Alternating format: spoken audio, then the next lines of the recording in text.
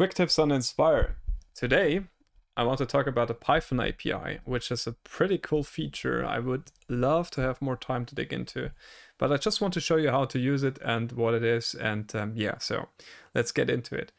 The Python API demos, you can find them by going to File, then Help, and then Python API demos. Or I think there's also a, as far as I know, there's also a code. Yeah, you could also do. The thing is, in order to execute Python like this should work. Yeah, so this is just a Python console.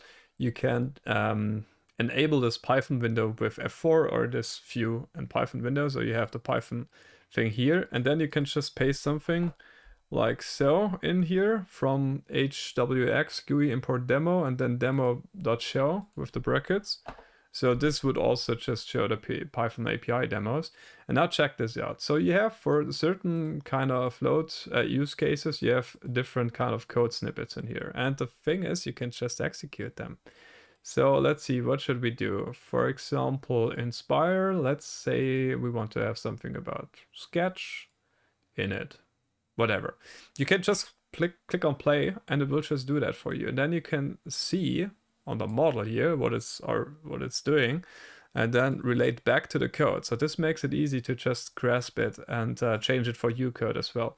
And there's pretty much of items here. So for example, let's say I want to have something with structure, maybe something with loads. I don't want to create loads manually, but I want to have it set up automatically. So for example, here this force could be interesting. So you have print commands, you have the apply force commands. Yeah, let's just run it. And you can see how it just created the three forces here. And you can just look back how this is done. See this kind of stuff. If you need to just get a little bit more help on this one, you just look in the documentation of the API, which should be pretty good. But just that they have this executable stuff here, that's always a game changer, because you can easily create that and see, all right, what does it do? How can I change it to serve my needs? And yeah, so have a good one with that. I mean, I really would love to have a little bit more time. If you want to have more of this, maybe something with our own script or so. I noticed that the interest in scripting is pretty high on this channel. So if you want, for sure, I would be down to go a little bit more into it.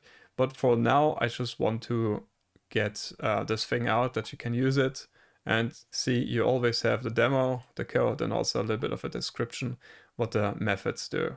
So that's fantastic. So big props to Altair for putting that in. I think this is definitely going to help a lot.